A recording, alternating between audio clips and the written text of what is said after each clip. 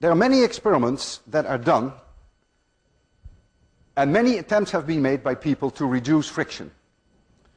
You try, if you can, to avoid contact between two surfaces. That you can do by putting a lubricant in between. But even better it would be if you could separate the objects completely and only have air in between them. Because air has much less friction than a liquid. And that has been done with great success. People use hovercrafts. So they blow air out from below, so the craft lifts itself up, and now it's no longer in contact with the water. It's above the water, so if it moves now, all it has to overcome is the air friction, and that's it. And that helps tremendously. You will be seeing in this lecture hall many demonstrations that I will be doing in the future with what I call an air track. I will show it to you in a minute. It is a long, call it a bar for now. Cross-section is a triangular shape, and there are holes in here. And we blow air out of that. And on top of that are devices which have been specially designed to perfectly fit this triangle. And when you start blowing the air, they are lifted up, so they float. And so now when you give them a little tap, they can move almost, not quite, but almost without friction. Here is one. A lot of friction. Now I'll turn on the air. Look at the difference. Isn't that amazing? It's floating on its own air cushion.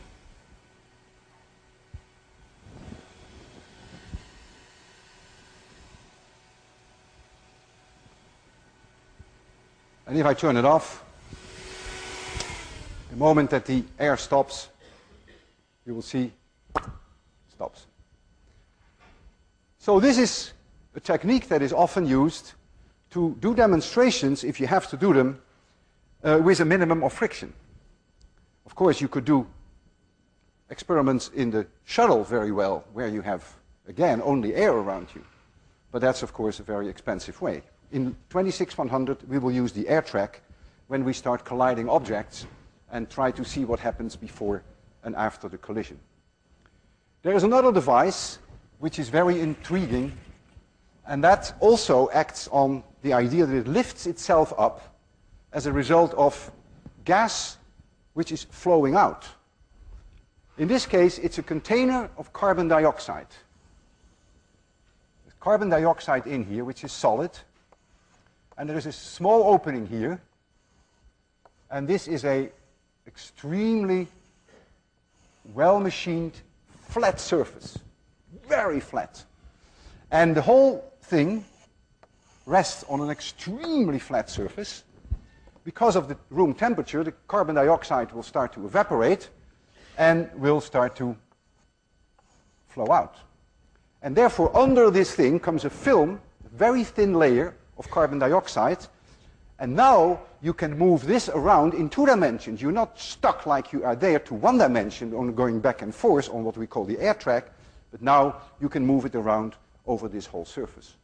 And that allows you to do very interesting things, as I want to show you next. First, make it dark.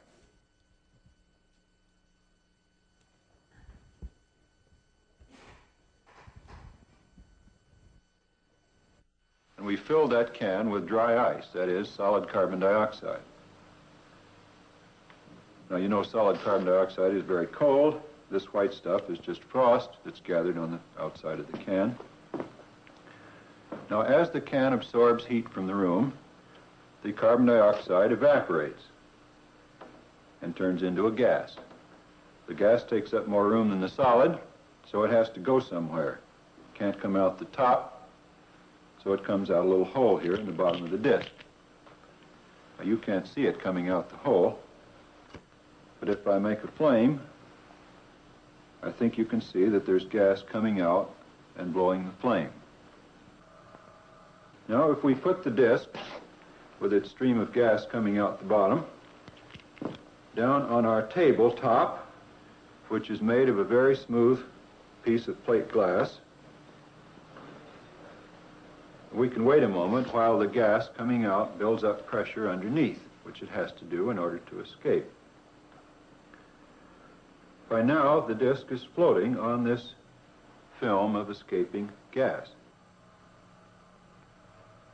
That film is so thin that I'm sure you can't see it from out there. I can scarcely see a space between the disc and the glass myself.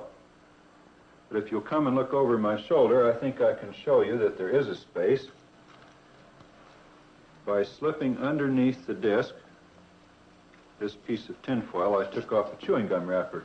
Now we'll slip the tinfoil between the disc and the plate glass top of the table, showing that there is indeed a space, a thin film of gas between the disc and the glass upon which it's resting. The purpose of this is simply to reduce the friction to a point where we won't have to worry about it or measure it in our experiments today. It's fun to play with this thing. Let me show you. I'll give it a little push, just a little one. And there it goes, moving sedately. No sign of slowing up. Come on back. Same thing the other direction. It takes only a very tiny force to start it in motion. Let me show you that.